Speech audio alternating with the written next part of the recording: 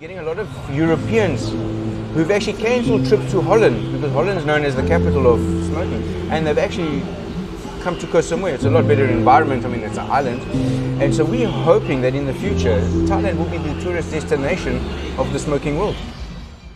What's up, folks? You're on the Thairish Sun, and this week we're getting back on the interviews.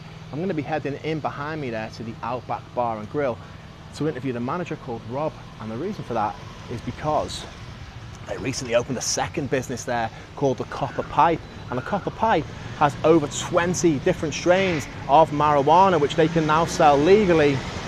You can go and buy it over the counter, go home, get stoned. So I figure let's go find out a little bit more about that. If you've enjoyed this video, please do press subscribe, and if you or someone you know in the Samui area has an interesting story you'd like to share, please do get on to me at the address on screen now. Come on, love. Yeah, my name's Rob. I've been in Thailand for 5 years now, coming from South Africa, and yeah, we've come out here for a good opportunity of the weed business. Yeah. So yeah, it's very good. It's very exciting. Yeah. But this has been open for a while though. Yeah, as a steakhouse, right? Yeah, we've been open as a steakhouse for about 8 years, 9 years now. It was an Aussie bar, no kitchen, and they just did live music, and then we added in a few extras. Yeah. Put kitchen in. Yeah, good. Since you've come to Thailand, have you been living in Samui the whole time? I've been in Phuket, I've been in Bangkok, and Pattaya and Koh Samui. Oh, right. You lived in all of them places? Yeah, I've lived in all in 1 year each, yeah. Yeah? Yeah. Nice, you get about, man. Do you have any preference? What your favourites? I preferred Phuket. Yeah? Phuket's the better beaches. Right, where are you living in Phuket? I was in Ketu. Yeah, okay, yeah. Ketu, and then down in Koron also. Good surfing down there. Yeah, Koron was really nice. I lived in Hawaii for like 4 years. It's really nice too, yeah. Really nice. Oh, best seafood. Naihan. Yes. Yeah, lovely seafood there, yeah, you're right. Before you came to live in Thailand, did you come here on holiday quite a bit as well? I did, yes. I started coming in 1997, and then, yeah, every 2-3 years after that. Yeah. And then, yeah, I used to deliver yachts to Thailand as well. Oh, yeah? So, yeah, cool. Did quite a bit. And was it a big, like, moving here, was it a thing you researched heavily, or did you just sort of jump in? I did research it. I did research. I did have other options going to Europe, but I do have family here as well, which makes life very, very pleasant. So you had a rough idea what you wanted to do before you came here? Yeah, pretty much, yeah. And it's worked out? Absolutely, we're very lucky. Yeah, okay. We're very lucky. Because the people who watch my channel will know, I started a restaurant in Phuket and it didn't really work out. Okay. I've told the nightmares of that before.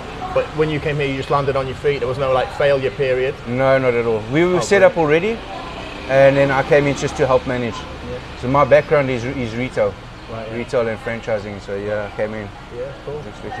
Nice. Yeah, we did have branches in Phuket, but Patong area was not really great for what we had. Right. Yeah. It's okay. And you have quite a few businesses that are sort of connected here on Samui as well, right? Yes, we've got 6 stores here. Yeah, this is the Outback, and then we have the Bondi Aussie Bar and Grill in Lamai and Chaweng. Yeah, there's 2 of them. We have the Palms as well, which is great for live music, entertainment at night. And then we have the Cliff, which is our 5-star Mediterranean restaurant. Which is between here and Chaweng, yes, in the middle. Yes, lovely viewpoint. Yeah, correct. It's got the best viewpoint, and yeah, it's just an awesome asset here. It's really nice. Good, yeah. It's really good. I haven't been to the Palms, so I need to go in there and try it. Yeah, Palms late night. Very good, very good, yeah.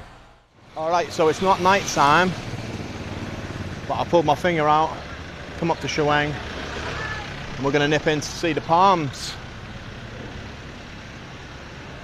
Copper Pipe. So let's get to the meat of the matter. So for anyone that doesn't know, on June the 1st of this year, it was June the 1st, I think, right? That's right. Thai government sort of unexpectedly, although it's been in the post, but it was kind of sudden. Pretty much across the board legalised cannabis, apart from extracting with THC and smoking in the streets. They're pretty much the only things that I can see that we're not allowed to do. Correct for now, yeah. So I'd love to know from your point, so in case you haven't noticed, in the background here we have the Copper Pipe, which has popped up since then. There's about 20 different strains in there, right? Yeah, that's right. So you've got a massive menu, which we'll show you in a minute. Can you explain like the thought process and the procedure you had to go, because this was open like a week, 10 days after the...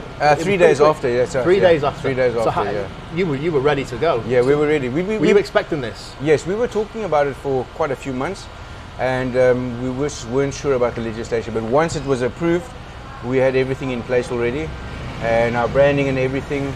Our owner, Mr. Bradley Munns, it's all his creation. So it's all his design, his creation, and yeah, he set it up everything. Yeah. Pretty much within 3 days. Yeah. Really quick. Yeah. So you weren't really involved. You don't know the administrative side, like the paperwork and stuff, like how difficult it was. It was very difficult. It was. Yes. Fortunately for us, we have an affiliate in Bangkok who has medical grade facilities, and they've helped us. They've trained us, and helped us with our licenses, and pretty much all of it. These guys are American based, and yeah, have come up from Oregon or California, should I say, and pretty much duplicated what they have there into our systems. Is this who you're buying off then? We buy from various. We have certain growers which strict quality. Right. We don't just buy from anybody. These are our menus. So let me see. I might take a photo of these. Yeah. Instead of the video, but you can see it's two-sided because it's a hell of a menu. What is that? 1, 2, 3, 4, 5, 6, 7, 8, 9, 10, 11, 12, 15, it's 20. Yeah, 20. We have another 20 coming today. 20 different types? Yeah, different types, yeah. So one of the questions I wanted to ask was about, because there doesn't seem to be any regulation, or like, how are the government making money? Like, they're not like, for example, if I was making an amazing beer and I bring you this amazing beer, you can't sell it, like, because it's like moonshine. No. Whereas with this weed, it's like you can buy it from pretty much whoever you want. Right? Yeah, you've got to be a registered grower. Right. Okay. So yeah, we buy it from registered growers only. So if you want to grow, there is a process that you have to. There's a law. Yeah. Okay. You can't just grow. Yeah. So do you have to declare who you buy it, or you can pretty much be under the table? No, we pretty much declare everything. We're a legitimate business. No, I'm not saying that I didn't mean it like that, but I mean like, in terms of the law, do you have to say to them, this is exactly who I'm buying it off and this is how much I've bought, or is it pretty quite loose? For now it's loose, but it will tighten up. Yeah, it will tighten. We're going to have inspectors. It's a 3-month period that they've sort of said, and let's see what happens afterwards. So if I was to come here again in 1 year or 3 years or 5 years, I'm just going to wait for this car to go past. Tonight. Well, here's our display. I was here when they were setting this up and it smelled real nice. Yeah, they're really good, eh? So, this is called Oreo cookies. Yeah, we store them in our 1 grams and 3.5 gram bags. All good to go, yeah. Yeah, all ready to go. Smell that straight away. Yeah. Lovely smell. Very good. Yeah. These are lovely, and they all have a slightly different effects. And so, if I were to come back here in 1 year, 3 years, 5 years, where do you think this has gone for you, but also for the country of Thailand? How do you think they? Well, what we've seen in the meantime, in the interim, is we're getting a lot of Europeans who've actually cancelled trips to Holland, because Holland is known as the capital of smoking, and they've actually come to Koh Samui. It's a lot better environment. I mean, it's an island, and so we're hoping that in the future, Thailand will be the tourist destination of the smoking world. Do you see them allowing, like, for example, right now, if I buy some off you, I can't smoke it here, can I? I have to go home to have a smoke. Do you think they're going to loosen it up in that regard, or? We're not quite sure.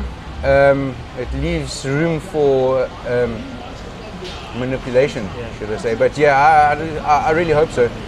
I mean, it would make a huge difference. People would come here especially for that. Yeah, for sure. The prices vary wildly, eh? Correct. Yes. So let's have a look at the. You pre-rolled. Are you putting tobacco in that as well? No tobacco at all. Nothing. Just pure. 100%. Yeah. Okay. So your cheapest option. Let me lift this up. Your cheapest option is this one here, the White Widow, which is it's Thai weed. That's correct. Yeah. Thai brick. And you can get 25 grams of that for 1,000 baht, which is about £25. So it's only about £1 a gram. Yeah. Cheapest chips. That's right. Yeah. And your most expensive one, is it this one at the top, 850 a gram? Yeah. We have the Keef, which is 1,020. One last question. Yeah. Obviously, the rules only changed on June the 1st, right? You don't have to answer this one if you don't want. How can it be that, obviously, if you've ever grown weed or you know anyone, it takes, just the finishing period is at least 6 weeks. You've got to grow the plant before that. Correct. How is it that 3 days afterwards we already have 20? Like, they made growing plants legal a few months prior to that. Right. So everybody could grow 5, On an industrial scale, I'm not sure what happened there, but commercially, people were allowed to grow before. Yeah. These are our pre-rolls. Yeah. With no tobacco? No, absolutely zero, and it's a premium grade. We use a Skittles, or we use a sour diesel or a guava, which are really expensive ones and are really good. So where I am right now is the very famous Soy Green Mango, which has all the best nightclubs in Chaweng. And just here at the corner of it, you have the Palms and the Copper Pipe. Yeah, so that one's just like a nice little hole in the wall, just a weed dispensary basically. And then the other one is inside, as you saw, the restaurant that's been there for 8 years. But a hell of a selection. So I mean, this puts Amsterdam to shame in many ways. Like most of the cafes in Amsterdam wouldn't have this. Yeah, they have like 10, maybe. That's it. Yeah. But I am interested to know, how do you guys feel? What do you think about this change in law? Do you think it's a good thing, a bad thing? Would it make you want to come to Thailand? Would it put you off coming to Thailand? Let us know, please, in the comments section below. Interested to know. Don't shoot the messenger, of course. I didn't change the law. Yeah.